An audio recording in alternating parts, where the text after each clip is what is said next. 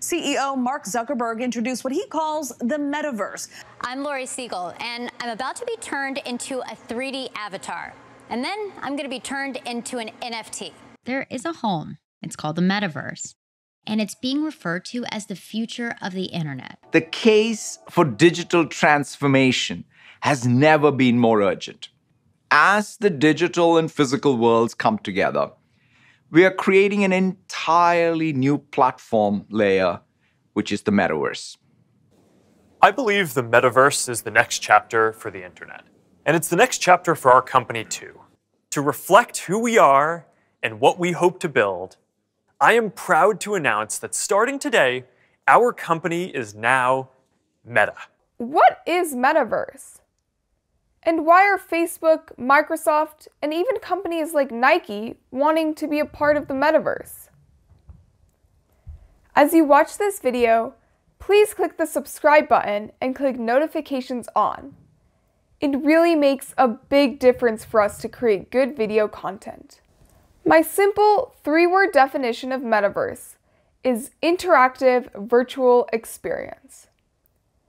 It is an experience in 3D through a digital medium like a computer, where you can experience as if you are actually right there, in person, even though it is all virtual on a screen.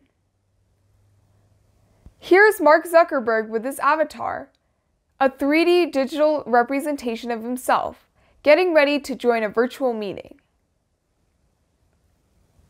Over the years, technology has advanced from simple texting with no images to using images and now videos. Metaverse is the next generation method of communicating with people. Your profile picture will be replaced by your avatar that will look as real as you. So, instead of shopping at the local mall for clothes and shoes, will you be buying NFT images to dress up your avatars? For more information on NFTs, please check out the video in the link above or in the description section below.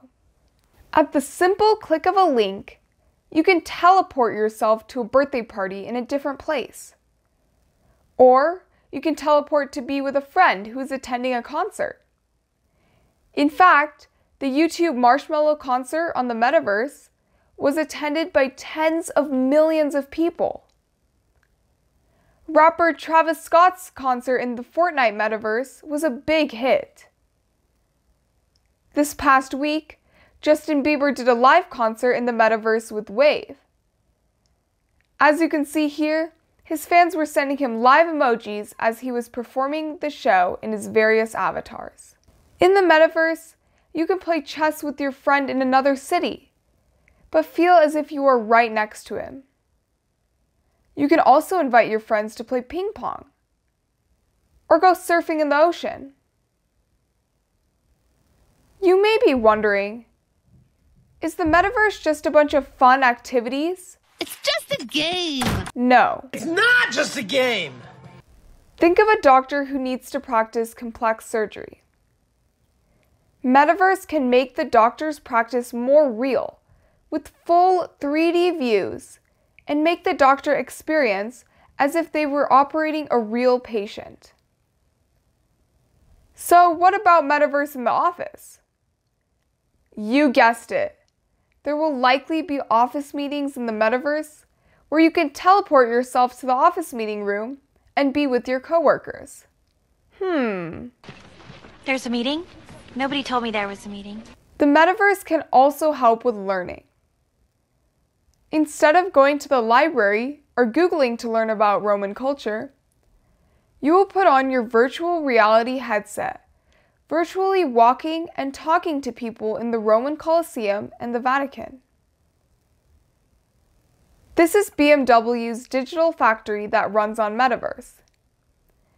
It employs 120 digital humans who move around the factory doing real tasks that simulate tasks done by real human factory workers. This is the future of the Metaverse in the factory. Now, let's look at the drawbacks of the Metaverse. When you go for a walk in the park, you feel the breeze, the leaves, and the sunshine, and get some fresh air. But in the metaverse, when you go on a walk with a friend wearing augmented reality glasses, it may simulate the park, but won't you miss the real nature and the fresh air and sunshine? Are we going to be sitting on our couch all day, just experiencing everything in the metaverse? What does this mean for real social interactions? Will metaverse make you lose touch with real life? A real hug or a real smile? Will the world turn into a sci-fi movie? I have another concern. Can you ever be as good as your own avatar? In the metaverse, you can be anything you dream to be, even marry your Prince Charming. But at the end of the day, when you go to bed and remove your virtual reality headset and augmented reality glasses that give you the metaverse experience, what happens then? Will you be happy to be in the real world, facing real issues? How far is metaverse from being fully ready?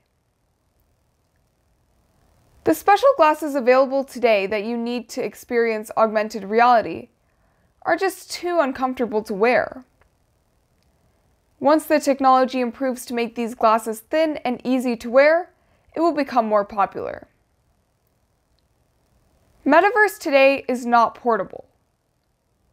In real life, if you buy a pair of shoes, you can use them anywhere. But can you take the digital shoes, your avatar's clothes, and the NFTs you buy in one metaverse platform like Minecraft and take it to another like Roblox? No, today this is not there. I would like to hear your thoughts about this topic, and also if you want to see any other video from us on any topic that interests you, please mention it in the comments below. I hope you enjoyed watching this video. Please click the subscribe button to support us so we can add more content every week. Thank you for watching!